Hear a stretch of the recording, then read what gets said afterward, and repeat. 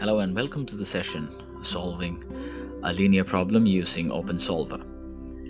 OpenSolver is a linear solver engine which can be added as a plugin to MS Excel, and it is similar to the Solver plugin which is already available in Excel. But unlike the Solver plugin, OpenSolver plugin and OpenSolver modules are completely open source and free to use.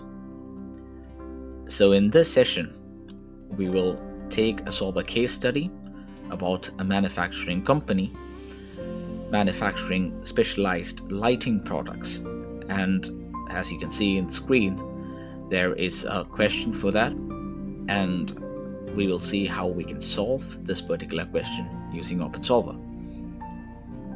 So the question specifies that XYZ Limited is a manufacturer of specialized lighting goods, and they have received orders from 4 different customers, customer A, B, C, and D, for units 3,250, 780, 4,355, and 2,190 of a specific model of their lighting solution.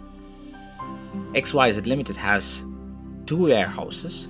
The first warehouse has a stock of 6,000 units of the specialized lighting product, and warehouse 2 has a stock of 5,000 units. To ship the customers from each of the warehouses, the per unit cost differs, and it is given in the table. That is, for example, customer A incurs about 1.30 euros per unit of the lighting product shipped from the warehouse 1. And similarly, the rest is given in the table. So our goal is to calculate how to distribute the items so that the order quantities are met, and the net shipping cost for each of the customer is minimal. So based on the data which is given in this particular question, we create a table, and you can see that we have the total inventory available. Warehouse 1 has 6,000 units and warehouse 2 has 5,000 units. Then the customer requirements are actually given below, like this. Customer A requires 3,250 units, customer B requires 780 units, customer C requires 4,355 units, and customer D requires 2,190 units. And to the table to the right side, you can see that from warehouse 1, how much units should be sent to each of the customers, what is the corresponding shipping cost per unit, and similarly you have the warehouse 2 details as well. So to calculate the total shipping cost, we create a net shipping cost here in euros, which is actually E5, which is the number of units from warehouse 1 into the shipping per unit cost. And similarly, I have included the net shipping cost equations for all of the customers for warehouse 1 and warehouse 2. And we also have to have a check of the total number of units sent from warehouse 1, as it cannot exceed the total available inventory. So what I have done is create an equation in Excel creating a sum of E5 to E8, which adds all the respective cells and creates the total number of units sent. Similarly, we calculate the same in the warehouse 2 as well with the sum. Now what we have to do is also monitor the total amount of units sent to customers A, B, C, and D. And the total amount of units sent to customers should be matched with the customer requirement. Like for example, customer A, the total number of units to be sent should be 3,250. It cannot be 3,249, or it cannot be 3,251 or any other number, so that the orders are met. So once the total orders are met, the total shipping cost also can be calculated. So here the total shipping cost is calculated as sum of G5 to G8, which is the total shipping cost of warehouse 1, and L5 to L8, which is the total shipping cost of warehouse 2, and we add it together to get the total shipping cost. Please note that all the equations are actually connected, cross-connected. For a linear solver to work, it should not have independent data set, and it should always be connected. So once you have the data laid out in a presentable format and easy to calculate, and calculated all of this, what we can do is we can go to the data tab of the Excel, and towards the right side you will have the OpenSolver plugin already installed. If you haven't installed, I have also added in my YouTube channel how to install the OpenSolver. Please go ahead and give it a look. It's a very simple process and you can easily add in these plugins. So once you have that, what we have to do is create a model so that we can calculate how many units from warehouse 1 to customer A, customer B, customer C, and customer D can be sent, and similarly customer A, B, C, and D from warehouse 2 as well. So for that purpose, we create the model, and this OpenSolver model, we have 3 main cells. One is the objective cell, that is the target to be met. Here our shipping cost should be minimal, and the variable cells represent the cell's value which can be changed by the solver to actually get the objective, and also the constraint cell. So what are the limitations and assumptions that we have? That is to be added inside the constraints cell. So here our objective is to make the total shipping cost to the minimal point. So we click on the total shipping cost, which, mind you, is sum of all the shipping costs, and it's based on equations. It's not something that we calculate separately and type it in. For the solver to work, every cell should be cross-referenced and connected. So we have the object cell, and we have the maximize and minimize target values. So we click on the minimize so that it's minimal. If you have a target value, you can also click on that particular target value and do the equation as well. So we have minimize to make the total shipping cost minimal, and now we have to select the variable cells here. So the variable cells here will be the units shipped to the customers, that is customer A through D from warehouse 1 as well as warehouse 2. So click on the variable cells, and inside your sheet click on the corresponding cells. I'm selecting E5 to E8, and along with that I also have to select J5 to J8. So I click on J5 to J8, and that should add the variable cells here. Now what we have to do is to get the constraints.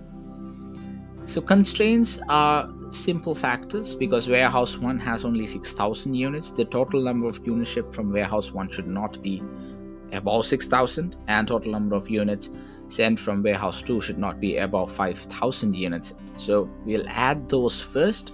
So the total number of units shipped from warehouse 1 should be less than or equal to the total number of inventory available in warehouse 1. So you press in add constraint, that constraint gets added. Similarly, we have to add the constraint of warehouse 2 as well. So I click on cell. So warehouse 2, total number of units sent from warehouse 2 should be less than or equal to total inventory available in warehouse 2. You add the constraint. And also we have to meet the customer demand, that is the total number of units purchase order created by the customer should be met. That is the total order shipped to the customer, that is the customer A, should be 3250. So we can add that requirement as well. So the total number of units here, which is calculated as sum, should be equal to, it's not less than or equal to, it should be equal to the customer requirement A. Similarly, we can also add in the customer requirement of B, customer requirement of C, and the customer requirement of D. Now that we have added all the constraints, we also have to take into factor that we cannot ship a fraction of the lighting product. So we only can ship one single product, we cannot ship half the product or one half the product. So that is also a constraint. So to add that constraint, we can add in the units sent from warehouse 1 should be an integer value so that there is no fraction. Similarly, the units sent to customer B from warehouse 1 should be int. Similarly, the rest of the customer C should also be added, and customer D should also be added. That is completing the warehouse 1. Now we have to add in the warehouse 2 details. So from warehouse 2, you add in the constraint integer value for customer B as well. Customer C also should have the integer value, and customer D should also have the integer value. So once you have that, you have added the objective cell, the variable cells, and all the constraints that are required. So since this is a linear equation, the solver engine to be selected should be a linear solver. Here in OpenSolver, you have Coin or CBC linear solver. By default, if you want to change it, you have a variety of solver engines there. You can select anything, but for our purpose here in the linear solver, we will stick with the CBC or the linear solver. So once we have this, we can save the model, and this saves the model. And if you want to see the model, you can click on show or hide model. Upon clicking that, you will get to know the entire model of the data that we have created. That is, we have warehouse 1, it should 6,000. So total number of items sent from warehouse 1 should be less than or equal to 6,000, and from warehouse 2 should be less than or equal to 5,000, and its all relations are mapped to this particular table. So these are for cross-checking purposes. In case you encounter any error or you miss out any variables, you can always see the model and resolve from there. I'll hide the model for now. And what we can actually do right now is to solve and to get the data values here, like how many units from warehouse 1, warehouse 2, warehouse 3. Even if there is any other value, like for example, we are adding 65 units here. When we are going to solve the equation, this will be overwritten by the value calculated by the solver. So I'm going to push on solver, and one click on solver, you can see how it solves the linear equation. So the customer A will get 2,605 units from warehouse 1 and 645 units from warehouse 2. And similarly, customer B 780, all the 780 orders are met from warehouse 1. Customer D has 2,190 units, which is all the orders from customer D as well.